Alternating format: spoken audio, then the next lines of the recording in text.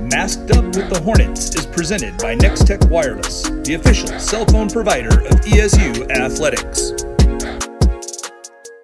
It's time now for another Emporia State Hornets Spotlight, and in the spotlight is Cade Harelson. He's a junior on the Emporia State football team from Davenport, Oklahoma, one of the Okies on the team for Emporia State. And you guys have your own little fraternity going on the Emporia State in the football program. Yeah, we do. I think Coach Higgins takes just a lot of pride in, from him, him being from Oklahoma, and I take pride in that too, just being some of the guys that get to make plays from Oklahoma and represent our state a little bit.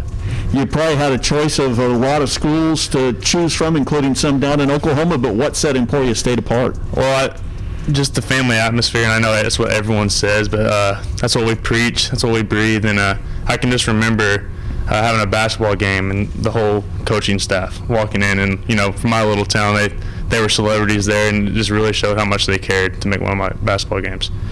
From Davenport, Oklahoma, you were a four-sport athlete. Was football your favorite?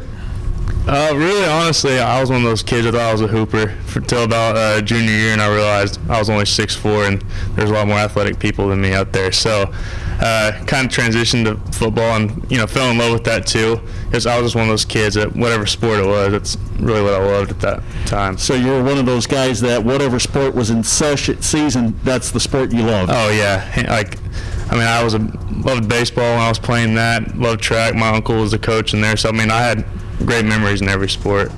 What about Cade Harelson, the student? What's your major? I'm actually a PE major with a coaching minor.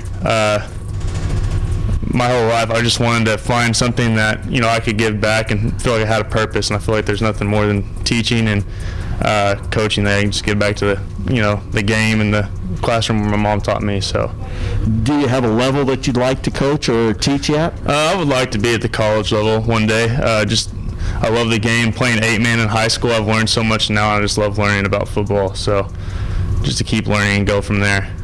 Was it a big adjustment going from 8-man to 11-man? Oh, definitely. Not, the fundamentals are all the same, but just schemes and, there's an extra gap and there's 3 more guys out there. That was definitely a transition for a little bit. And that is Cade Harelson, and he is in the Hornet Spotlight.